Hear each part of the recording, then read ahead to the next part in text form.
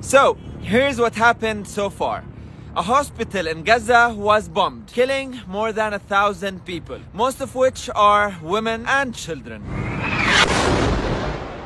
Moments later, the digital spokesperson of Israel, this piece of declared it was a successful Israeli airstrike targeting some leaders of Hamas. A bit later, he deleted the tweet and tweeted that it was a Hamas misfire. At the same time, the Prime Minister of Israel, Netanyahu, posted a horrific racist tweet saying that this is a struggle between the children of light and the children of darkness, a struggle between humanity and the law of the jungle. A bit later, he also deleted that tweet.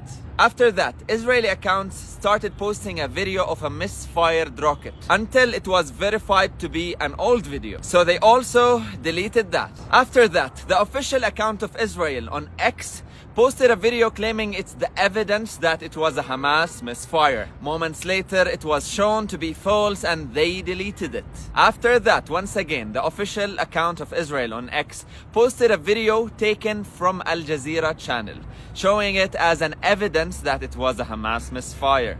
And once again, you could easily see that the timing on that video is 1859, whereas the actual incident happened at 1950. So it's once again a false claim. At this point, they were in too deep, so they did not even bother to delete the post. Last of all, Israeli accounts have posted an intercepted phone call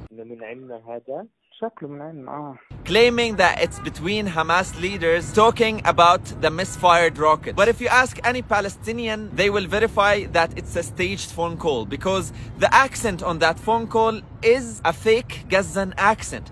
Also, the coordinates they were talking about on the phone call don't make sense. If the rocket was fired from a place next to the hospital, how can it possibly fall on the hospital itself? I don't know how many lies they have to come up with to get out of this one. In the beginning, we have different sources saying it was actually an Israeli airstrike and they were proud about it. But once the media started being against Israel, now they are trying to stick it to Hamas. Regardless of all the evidence, we know very well that the rockets of Hamas can never have an explosion this big. And also, you can compare the sound of the rocket falling with other Israeli and Hamas rockets and make a conclusion yourself which rocket has a similar sound to it.